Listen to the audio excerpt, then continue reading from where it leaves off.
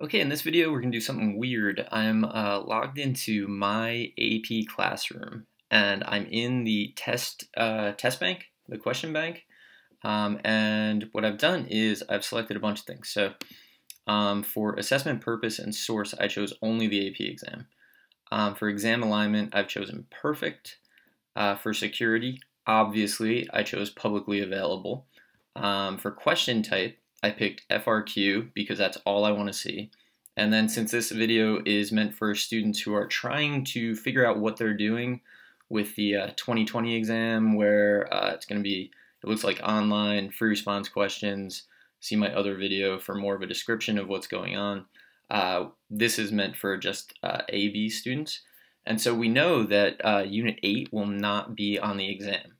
And so what I'm going to do, I think with my current setup, with all of these filters applied, I'm only seeing FRQs from the exam that are in this database. And also it like goes by part, so like there aren't 686 questions.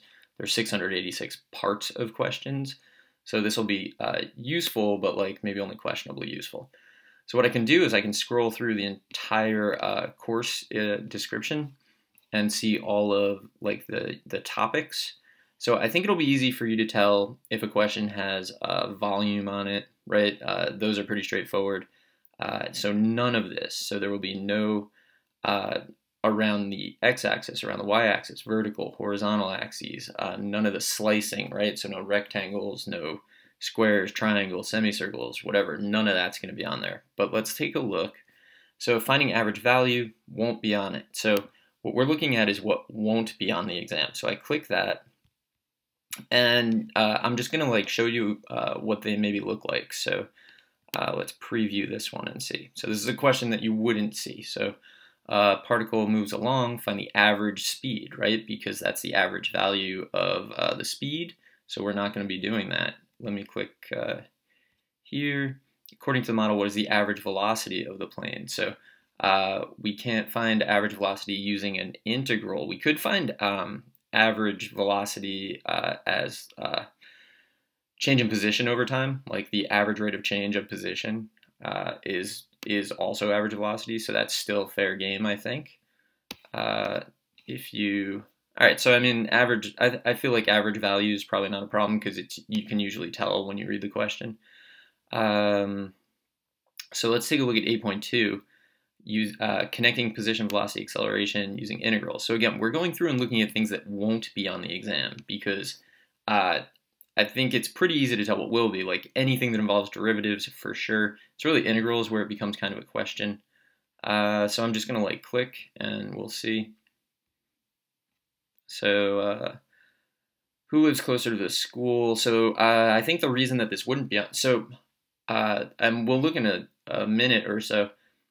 I think that you can still be asked questions about like accumulating area geometrically, right? So if you're given an integral, like for Karen here, she rides her bicycle along a straight road, starting at home, arriving 12 minutes during the time, her velocity is modeled in the piecewise linear function, right? So you can find this area, do this, add them up, right? And answer questions about that. What you won't be doing is, I think, dealing with Larry. I think he's the reason that you can't be asked this question because he involves this thing, I think. I don't, you know, nobody really knows at this point. I mean, other than, I guess, the College Board. There's another, or maybe that's the same, hard to say. Total distance is going to be a problem. Total distance. Maybe the standard is just finding total distance. I don't really know. So let's see what else you got here. Accumulation functions. I feel like this is a question that you might have. Like, what is this really? So this is, again, using accumulation functions and definite integrals in applied contexts.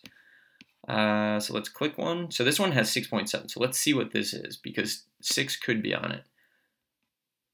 The rate at which people enter an auditorium is this. Total wait time is this. So I feel one thing that's a little confusing about this is I think also this one, well, using accumulation functions, right? So I guess that this is the sort of thing you wouldn't have to do. Even though they like spell it out for you, W of 2 minus W of 1 total. I mean, if you already learned it, like don't forget it, right? So you'll be prepared. But I mean, this actual question wouldn't be able to be on it because they're saying that Unit 8 is on this.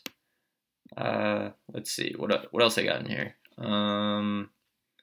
I feel like it's most useful to click on the ones that also involve Unit 6. Well, here's one, 5, graphical. Let's see what's going on. The figure above shows graph of the function, has a horizontal, blah, blah, blah. Determine the absolute minimum value of the function on the closed interval. So we know that f of 8 is 4. Somewhere in here is f of 8. F of 8 is 4, and then you'd have to like work your way backwards. It's a little confusing. Like I think that you should definitely know the candidates test. Make sure you remember it. But like this is indexed to Unit 8, so this question would not be on it. But I swear that I was going through Unit 6 and I found some questions like that that could be on it. All right, so area. So to me, it's really interesting finding area between curves expressed as functions of x, as functions of y, curves that intersect at more than 2 points. So let's just take a look at some of these. So here, this is 6 and 8. Let's see. Let R be the region enclosed by this graph, and the line x equals 1. Find the area of R. So like area between curves, just it's out. Like you're not going to be doing it. Find the area of R. Find the area of R. So my recommendation, study hard for your AP exam if you can. Like hopefully everything in your life is going so you can focus on this for a little while, maybe to get away from things. But at some point, make sure you also learn this stuff. So you're given a picture, find the area. Yeah, look, area is just straight up gone. Areas of functions of x. So I think it's also useful. I'm going to click. And if you're from the College Board and you're watching this video and you're like, this better be taken down, let me know and I will take it down. Not a problem.